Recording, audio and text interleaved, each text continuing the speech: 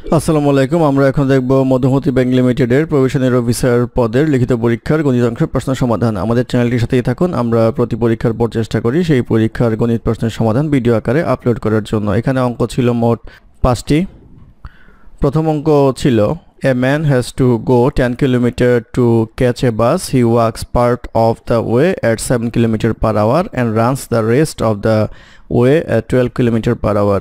If he takes 1 hour 15 minutes to complete the journey, find how far he walked. এখানে বলা আছে যে এক ব্যক্তিকে তার যেতে হয় হচ্ছে বাস ধরার জন্য 10 কিলোমিটার। তো টোটাল ডিস্টেন্স হচ্ছে 10 কিলোমিটার তাকে যেতে হয়। এখন বলা আছে কিছু অংশ সে পায়ে হেঁটে যায় এবং কিছু অংশ সে দৌড়ে যায়। তো পায়ে হেঁটে যায় হচ্ছে 7 কিলোমিটার পার আওয়ার গতিবেগে এবং হেঁটে যায় বাকি অংশটুকু সেটা হচ্ছে 12 কিলোমিটার পার আওয়ার গতিবেগে।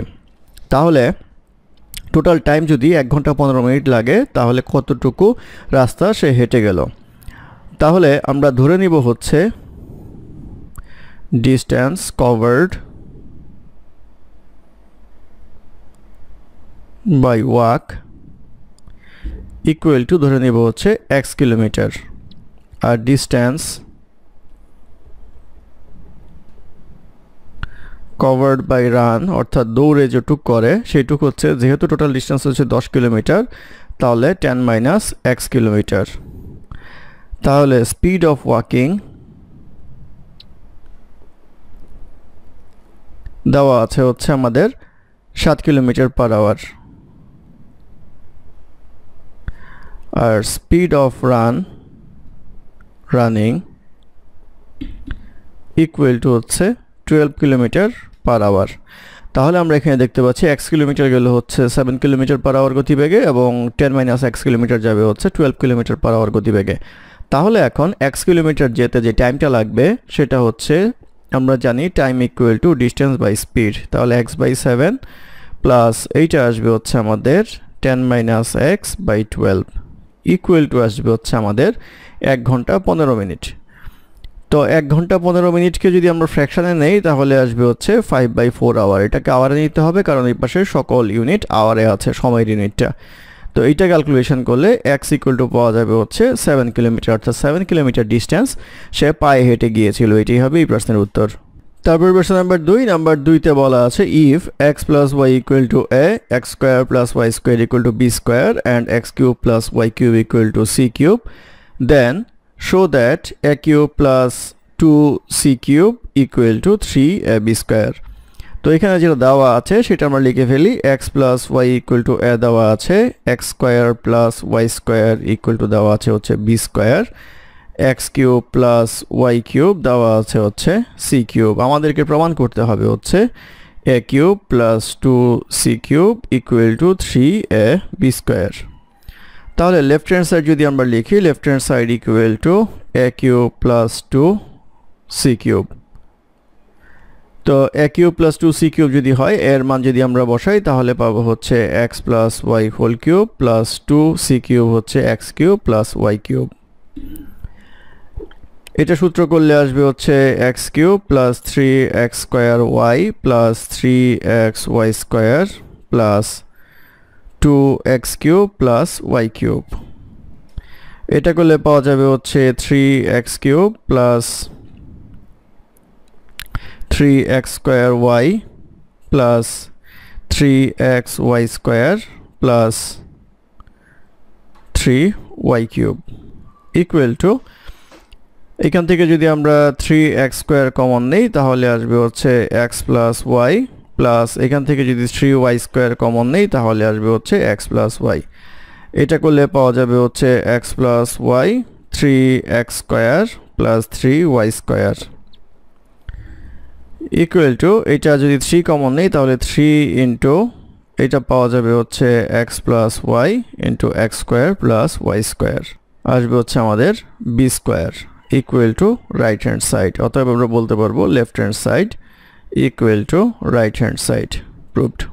তারপর প্রশ্ন নাম্বার 3তে বলা আছে in a school there are equal number of boys and girls. Among the student 1/8 of the girls and 5/6 of the boys are residing in the hostel. What percentage of the student consist of boys who do not reside in the hostel among all the student? এখানে বলা আছে যে সমান সংখ্যক বালক এবং বালিকা আছে, তার মধ্যে স্টুডেন্টদের মধ্যে 8 ভাগের 1 ভাগ বালিকা এবং 6 ভাগের 5 ভাগ বালক হোস্টেলে থাকে। এখন টোটাল ছাত্রের মধ্যে কত পার্সেন্ট বালক হোস্টেলে থাকে না সেটা বের করতে বলা হয়েছে। ধরে নেই আমরা বয়েজের পরিমাণ অর্থাৎ বয়েজের সংখ্যা হচ্ছে 48x আর গার্লসের সংখ্যা হচ্ছে আমাদের 48x। তাহলে বয়েজের মধ্যে যারা রেসিডেন্ট অর্থাৎ থাকে তারা হচ্ছে এখানে 5/6 of 48x ইকুয়াল টু আসবে হচ্ছে 40x। তাহলে নন রেসিডেন্ট বয়েজ যারা আছে তারা হচ্ছে এখানে টোটাল হচ্ছে 48x minus 40x equal to আসবে হচ্ছে 8x। আর টোটাল যে স্টুডেন্ট আছে আমাদের টোটাল স্টুডেন্টের সংখ্যা হচ্ছে 96x। তাহলে percentage of non resident boys equal to আসবে হচ্ছে 8x divided by 96x into 100 equal to আসবে হচ্ছে 8.33%। এই 8.33% হবে হচ্ছে এই প্রশ্নের উত্তর। তারপর প্রশ্ন নাম্বার 4 এ বলা আছে ABC is a triangle in which AB equal to 3 cm, BC equal to 5 cm, AC equal to 4 cm. AD is perpendicular from A to BC. Find the length of AD. তো এখানে আমরা দেখি হবে হচ্ছে M1, এটা ধরে নিই আমরা 4, এটা ধরে নিই 3, এটা ধরে নিই 5, তাহলে A B C। তো এখানে বলা আছে BC হচ্ছে 5 আর এখান থেকে যদি লম্বটা নিই এটা হচ্ছে D। তো এটা একটা ত্রিভুজ, এটা ত্রিভুজের এই এডিটাকে আমরা H ধরে নেই।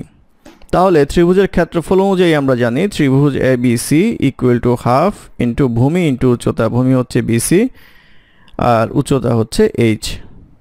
তাহলে আমরা লিখতে পারবো 1/2 ইন্টু 5 ইন্টু H। এটা হচ্ছে ত্রিভুজের একটা ক্ষেত্রফল। দ্বিতীয়ত যেহেতু তাদের একটা বাহু হচ্ছে 3, একটা 4, একটা 5, তাহলে এটা অবশ্যই একটা সমকোণী ত্রিভুজ। সমকোণী ত্রিভুজের কোণ A হচ্ছে এখানে 90 ডিগ্রি।